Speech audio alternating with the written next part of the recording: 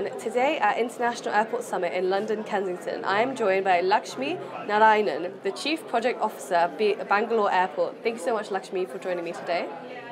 Thank you. I'm with Lakshminarayanan. I'm with Bangalore International Airport for the last 10 years. Currently, I'm functioning as a Chief Projects Officer. As responsibility level, I'm responsible for all the projects happening as well as the engineering maintenance of Bangalore Airport. I also take care of the sustainable initiatives at the airport. Sure, understood. Thank you. Thank you for introducing yourself.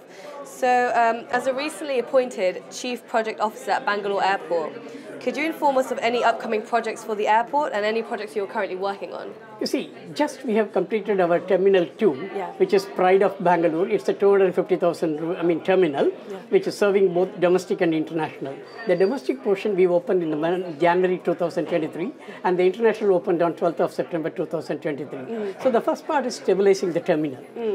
Then we have the current terminal, which is called Terminal 1, which was so far used for domestic and international.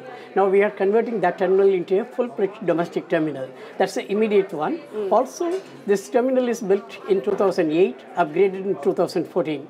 Now, with the technology change, we'll be upgrading this Terminal 1 also. This is another project. Then, the airport is getting a connectivity through metro. So within the airport premises, we are building 2 more metro stations. Apart from that, we have got a crossfield taxiway, which is we have 2 runways. These 2 runways are connected at one end. We have also plans to connect at the other end to reduce the taxi time. These projects also will be coming up. Apart from that, we are working with the state government to have an alternate connectivity to the airport from the other side of the airport. So that work is also will happen. Sure. So our hands are full with projects coming up. Absolutely, yeah. So in taking on terminal projects, what are some key qualities that you look for? See, obviously, whatever we are trying to do is, this is supposed to be pride of Bangalore as a city and then India as a country. So obviously what we are developing should meet its purpose, which means it will have technology inbuilt. It will be always as sustainability is part of our mission, vision, and then it will be embedded into that. And of course, the passengers' experience, what they are going to do inside the terminal, how it is going to benefit, how they are going to enjoy the terminal is going to be the factor. So any projects what we are taking, it will reflect quality and then with a correct cost and fit for its purpose. Understood, yeah. So we, International Airport Review, recently partnered with Bangalore Airport to learn more about T2's redevelopment and how it's made ecotourism and sustainability such a vital part of its reconstruction. Would you tell us why these qualities, so sustainability and ecotourism, were so important to Bangalore Airport, please? First of all, Terminal 2 is not redevelopment. It's a full-fledged new development. We had earlier terminal at 150,000 square meters. This terminal building, Terminal 2, is constructed by the side of the old terminal at 250,000 square meters. When this terminal is built, we have a vision that Bangalore is known earlier as a garden city of India. But then over a period with the development of the city, with the infrastructure development, it has lost its charm. So we thought that when we are building a second terminal, it should reflect the city where it comes. So first thing is the terminal in a garden.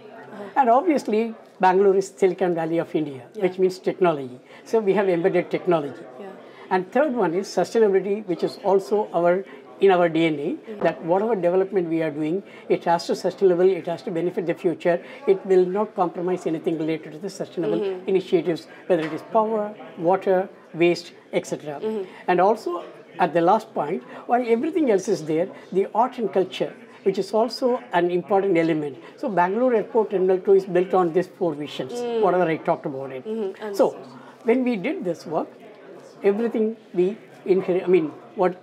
integrated all these things together. So naturally, the terminal building has got a lot of natural lights. Around 10% to 12% of the area is covered with natural light. The lights, what is used other than that, is also energy efficient lights. The technology, what we have adapted for our systems, are energy efficient and latest technology. And we have created a lot of water bodies to give a sense of feeling for the passengers to be inside the terminal. And we have interwoven with a lot of arts and culture which reflects Bangalore Airport. And at the same time, we have used the technology which will make the passenger's journey more comfortable, meaningful, and then efficient in a way that it benefits all the segments. Okay, thank you so much for explaining that. So how do you think projects like these will benefit tourism and local catchment areas alike? You see, as I mentioned earlier, Bangalore Airport is I mean, we consider that this is a gateway to South India Yes. for the people. Yes. So people start the journey at the airport and they end the journey. Whoever is coming as a tourism, they start their journey to the city from the airport, and then when they are going back, they end the journey at the airport. Which means that the feeling when they are entering it should be more welcome. They should feel attached to the city, attached to the airport. Yeah. And similarly, when they are going back, the send-off also has to be equally good, efficient, and memorable. This is the theme in which we worked on this.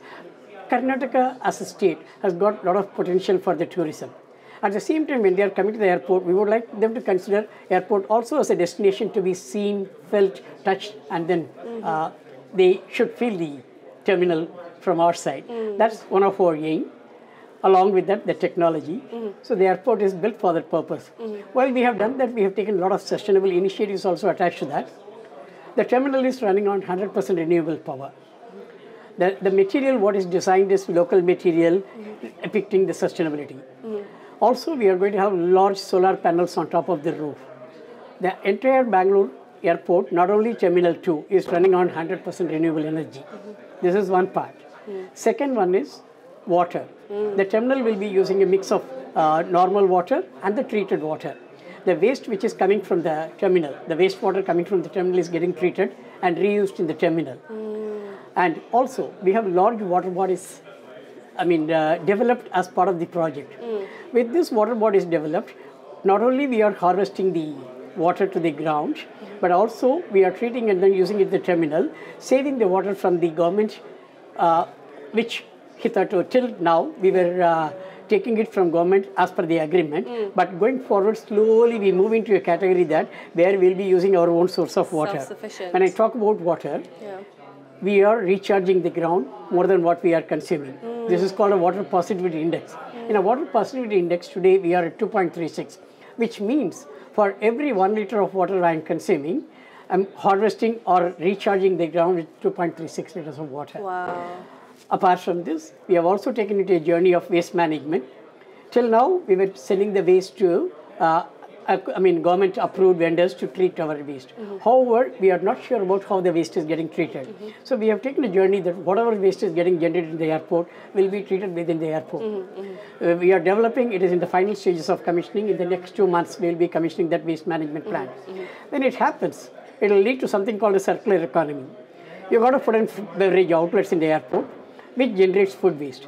This waste is going to our own waste treatment plant, and in the waste treatment plant, it gets treated, energy and gas will be produced. The same gas will be coming back to the outlets, and then it will be used for the purpose of reproducing the foods, etc. and all. So in a way, we would like to embrace the circular economy around the airport. And also, with all these developments, we are looking at something called a net zero airport for our scope 1 and scope 2 emission. This net zero, scope 1 and 2, we want to achieve it by 2030. While I talk about scope 1 and scope 2, which is in our control, we are also targeting scope 3 emission, which is a third-party emission associated with the airport. For example, the aircraft's emission, etc. and all this thing. That also, we have steps, baby steps to start covering it by, there is a dream project to use sustainable aviation fuel to a tune of 10% by 2030. These all are some of the initiatives which is very dear to our heart and which is embedded into the DNA of our employees also. Understood. Okay, great. So how do you look to work with innovation and new technologies with sustainable operations? Obviously, since we are living in the Silicon Valley of India, innovation and then digital transformation is part of our this thing. So what we do is, even before Terminal 2 started, there was a lot of ideation among the employees, ideation with other eminent peoples, ideation with industries, etc. and all these things. On that, there were many ideas discussed. And we have our own innovation lab. The innovation lab actually developed with the industry some of these projects, what is to be done. And some of these projects have been absorbed. For example, there is something called a DigiYatra. DigiYatra, we also thought about it. This is how to make the passenger's journey much more digitally enabled journey, where you can call the face as a passport, or your biometric is good enough to pass through the entry, the check-in, and then the security check more easily in a process to be. Now, Government of India has also taken the DigiYatra initiative in a countrywide aspect, technology development, which will be implemented in the airports over a period of time. So every aspect, we look at it innovation and how it can be benefiting the operation of the airport. Okay, got it, got it. So how are you working with governments and tourist offices to promote your destination to travelers? See, as I explained earlier, we look at it, Bangalore Airport reflects the city and then the state where it is situated. Yeah. So obviously, when people are coming to the airport, we have the themes, what is developed in art and culture in the airport also reflects what is available in the state. So people are getting to that where they are going into. So we work with the government departments, how our initiatives will reflect the travel, enable the travel, getting the traveler, knowing the state, knowing the city, and develop.